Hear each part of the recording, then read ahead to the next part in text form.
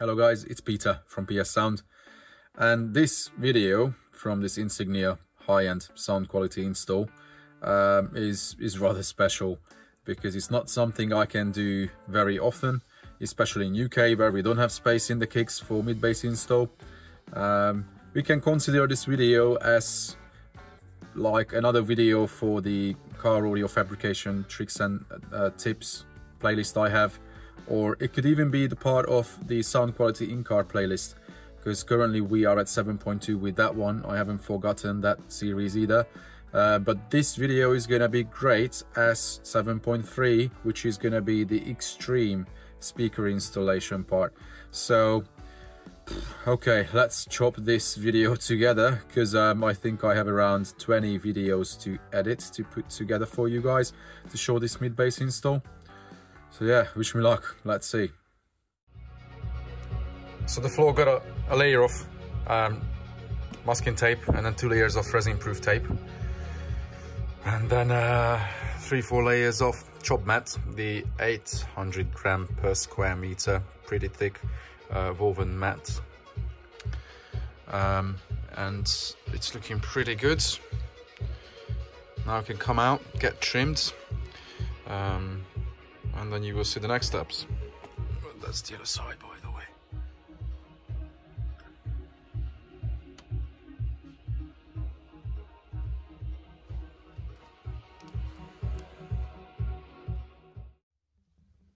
The mold was trimmed and it's put back into place. And then now I have to measure out the floor because it has to be even. I can't just drop a plate on it and then it may become wonky.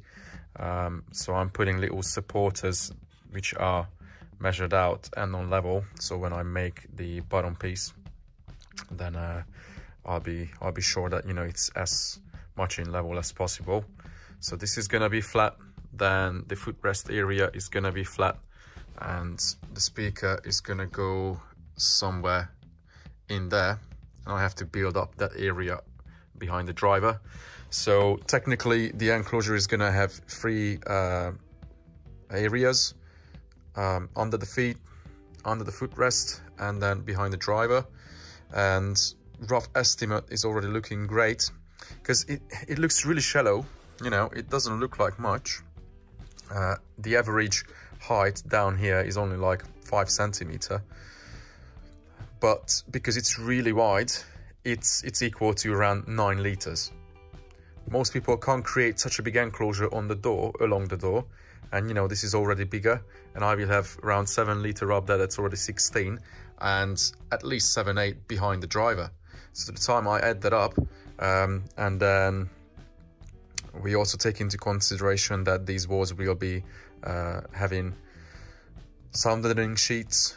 It will have milkshake poured into it. That will take a slightly bit away, but I will still have at least 20 liters, which is fantastic. Because yeah, it's shallow, but you know, if let's say if we cut this enclosure in half and we doubled the height here, then you know, it would be somewhere around there, and that would be a pretty big box already.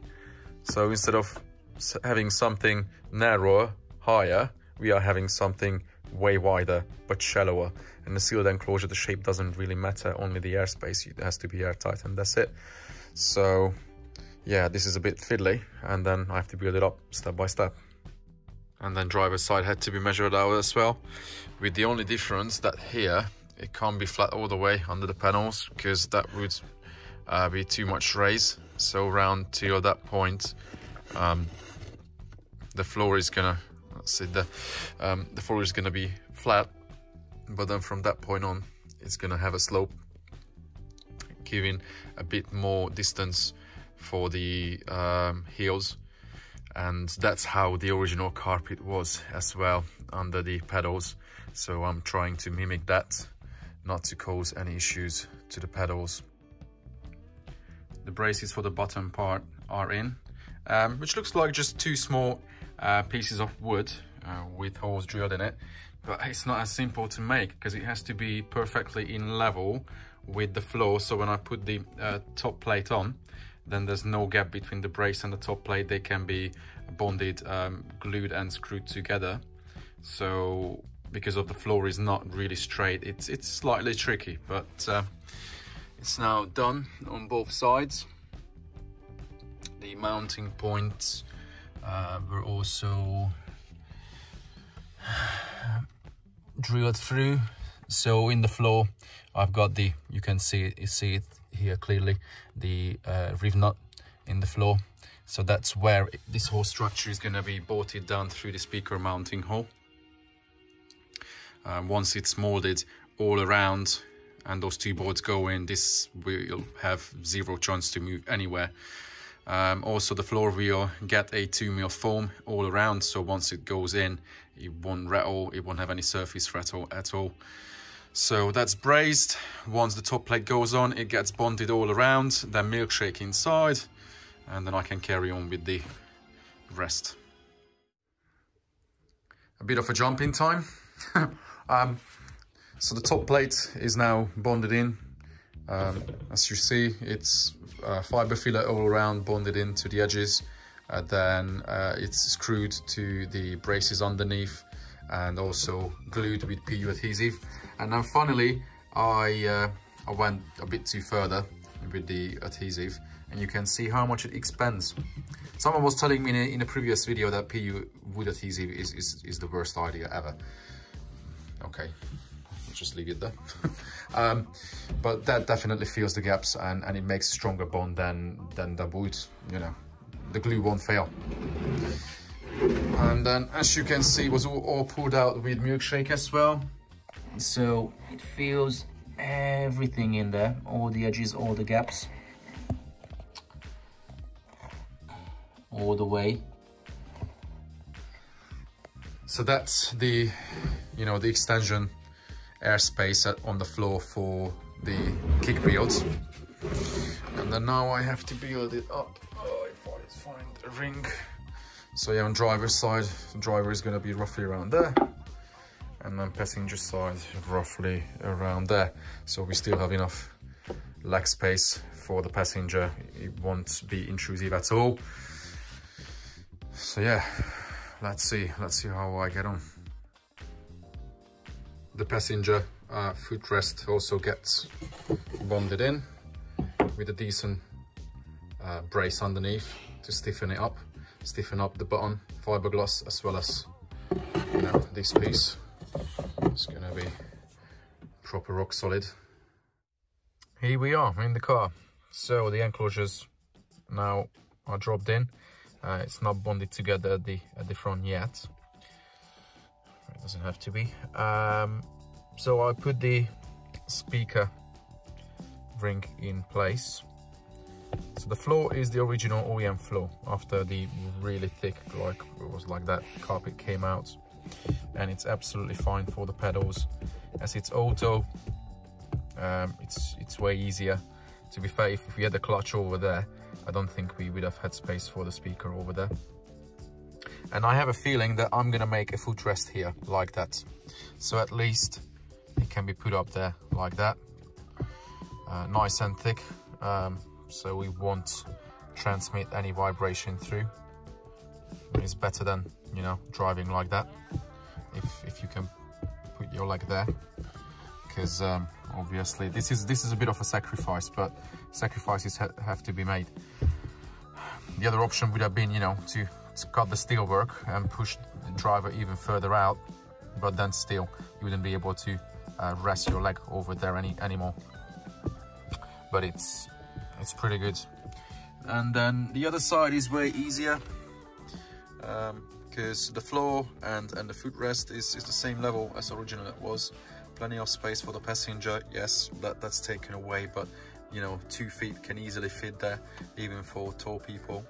So it's absolutely fine. It's not like some people build front sub enclosures in the footwell and they come out straight all the way, and then, you know, the leg is definitely crushed then. So now, as the speakers are in place, well, speaker rings, I'm taking them out, and jigsaw puzzle is kicking off, and I have to make this look like an enclosure or something.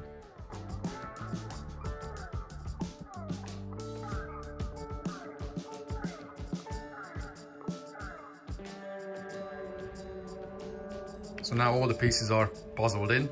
As you see, most of it is 18mm plywood. We have the braces here, there, and over there, and as much of that are made of wood as you know, as I could make it. You can see I have to, you know, sand that down a little bit more before I start filling over there as well, and a bit of that edge as well, because I want it nice and smooth to make it easier for trimming.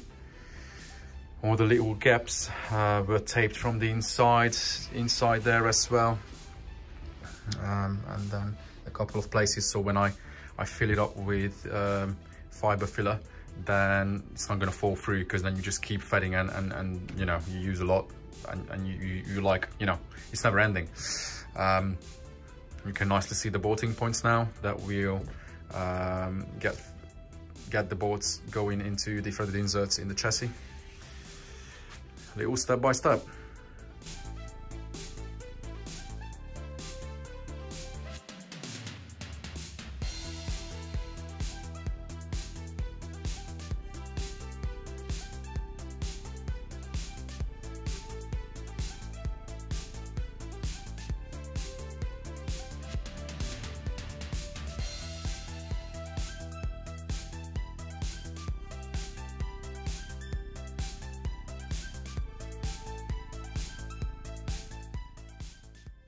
Here we go.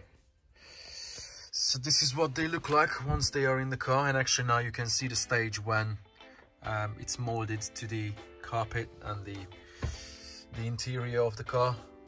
So even without actually fixing it into place with machine boards into the rib nuts in the floor through the speaker hole, this thing wouldn't go anywhere. It's gonna be super tight fit once it's also trimmed. And this side is way better now, because many people were worried about, you know, the left leg, where you could rest the left leg, because, oh yeah, you're gonna stick it into the speaker. Yeah, obviously when you have a car like this, like a no compromise SQ build, you are conscious that you have a speaker that you're not gonna kick it. It's just as simple as that. Yes, you can't rest it on it. You don't want to do that with an expensive speaker, and it's not comfortable to leave your leg like this, because it's going to stretch your foot, or, you know, sit like that, or pull your knee up that high. So I came up with this idea to create a footrest, which feels really good to me. Yes, you can't stretch it there as it was originally, because it was around there where the speaker is, but it still feels good. It feels pretty good to me, to be fair.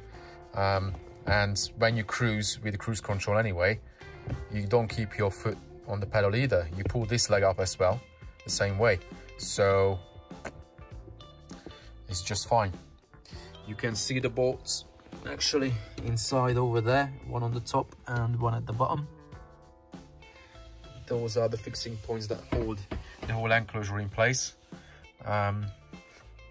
So now I just have to pull the whole structure out, sand it back, make it smooth, and it's ready for trimming.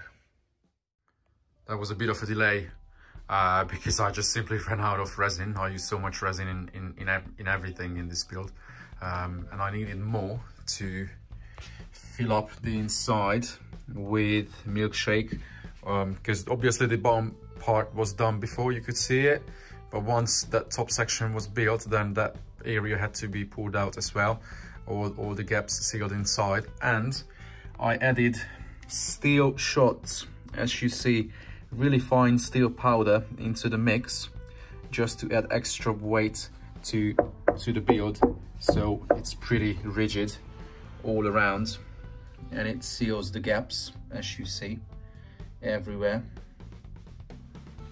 So now it's ready for the big test to pour it up with water, although it's going to be interesting because it's quite an awkward shape. Yeah, it's going to be interesting, but I'll try my best to fill it up. So, as you see, I was trying to start with this area up to the level of the baffle, so like till that point on. That's now 5.6 litre. which excludes that area, which is not much, probably like half a litre. So we could say that this kick area is roughly 6 litre. Then now I have to transfer this water. Maybe if I tip it carefully, then all the water is going to flow over to the bottom section, and I have to fill up the bottom section to the level of that to see how much that is. Combine the two, you know, here and there, and I should roughly get how big this one is. And my little pencil sharpener was taped up at the bottom, and I have a little boat now. But the good thing is I see zero leakage. The water has been in it for like 5 minutes now. There's nothing coming out, and if the water doesn't come out, air doesn't come out. So the floor part now has been filled up as well, kinda to the level of the floor, and that's 7 litre. So roughly 7, roughly 5.6 to 12.6 litre for the driver's side. I was hoping for a little bit more, but to be fair, I poured so much milkshake into it, probably like 2 litres overall, that yeah, it would have been then roughly around 14.5, closer to 15 that I was aiming for. But ultimately 12.6 litre for 6.5 is already fantastic, and passenger side is going to be more anyway, where we need more volume. So good news. There are a few little bits of signs of leakage, as you can see there. It's still leaking through at a few points, but then now it's easy to see where it is, and then I can fill that up from the outside to make sure that nothing can escape from this enclosure. Oh, silly me, little correction with the driver's side box, because I thought I had 7 litre at the bottom, and in fact it was 8.5, because I forgot I had an extra the measuring piece, which is 1.5 litre, also into it, because there was only 2 litre left in the bucket when I went to fill up again and measure up again for the passenger side. So it means 5.6 and 8.5, that's 14.1 litre for the driver's side, give or take a little bit, at least 14 litre for driver's side.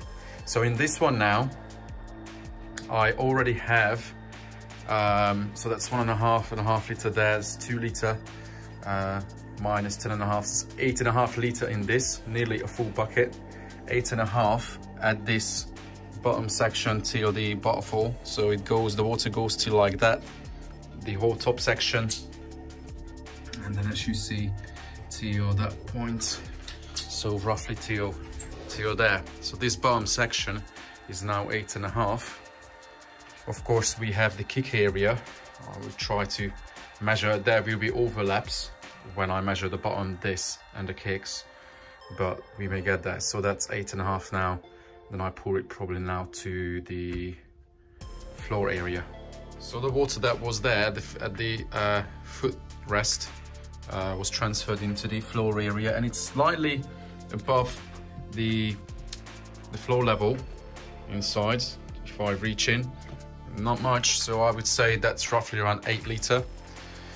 So we measured 8.5 there, 8 here, with a bit of overlap. So at least we definitely have 15 in that space, and then now I have to deal with the kicks. So that 8.5 was transferred into the kicks, and over here it doesn't even reach the top of the buffle. But obviously those corner areas are kind of overlapping when I was measuring the previous two. It's difficult to tell really that area, but it's definitely at least as much as on driver's side. The kick, maybe a little bit bigger, roughly 6. So yeah, if let's say those two from the previous measurements overlapping at least 15, then this is at least 6. We can easily say that. Then we definitely have more than 20, 21 litre. I was estimating it to 22, 23. Maybe we have that much, but it's difficult to tell exactly, because what could I use? I could use plastic balls to fill it up, but then if something stuck somewhere I can't get it out, then what? I don't want anything to be left inside of the box, move around or whatever. water is gonna pour out and the box is gonna dry out. And actually this also shows me little leakage areas, like here as well. I have nice little leakage that I marked up with a Sharpie. So now I can go over the box from the outside and feel every single little hole to make sure that this box is super sealed. So yeah, what did this test give us? Really a rough idea about, you know, how big it is.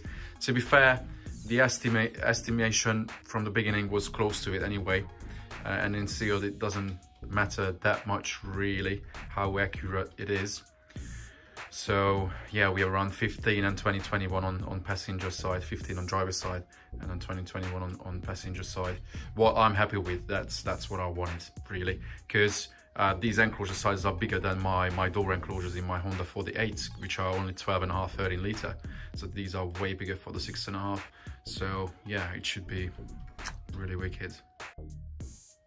This is the passenger side enclosure in place. As you can see, I trimmed that with vinyl to give the details back, whereas the floor got a proper like 4mm thick, really durable carpet. And I want to show you the mounting inside. You can see the two boards that go into the threaded inserts into the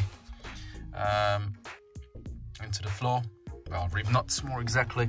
And then this is where the speaker cables come in through blends,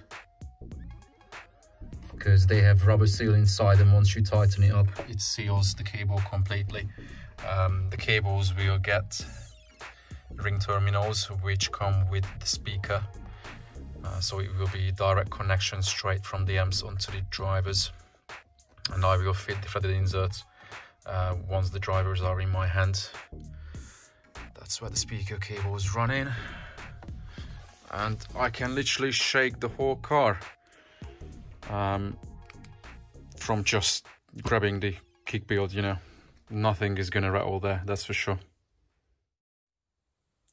Unfortunately, I don't really have much footage that I could put into this current video to show what it was like when it was finished. So I have to ask you guys please to go into the previous videos where I have a walk around from the finished state, plus the previous one as well when I was showing the rear fill fabrication, the secret behind good sounding pillars. Please check out that one as well, because in that you can see a bit of a footage when it shows the kick build when it's fully finished. In those videos you will see everything, but I can't put any of the footage into this one because you would expect to hear what it was sounding like. But if I put that into this video, then copyright is gonna just, you know, that's a bit of a pain. And when people tell me, you know, why my channel is not growing, this is one of the reasons, because I share so many videos with music playing in it that that video doesn't help my business at all, or it doesn't help my channel at all. So yeah, sorry guys for that, but hopefully you've seen something really cool from this footage. And yeah, it's pretty crazy that, you know, we pushed this project out roughly around 450 hours put into this build. I probably took like 60 videos showing everything, you know, the sub enclosure install, the unboxing videos, the C-pillar install, and I still have the dashboard installation for the mid-range. So yeah, it's a lot. It's definitely a lot to process, and I'm just trying to catch up as well. The car was gone now, what, a week ago? I can't even follow it. Yeah, the car left a week ago. So yeah, we are definitely very happy with it.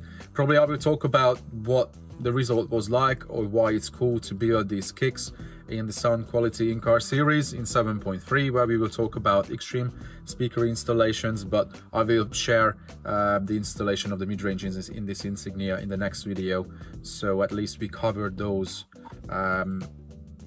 Then you have an idea about what's happening when I will talk about those parts. So guys, I got it here. Hopefully you like this video. It's a rather long video, and yeah, hopefully I can bring the next video very soon in a few days. Till then, take care.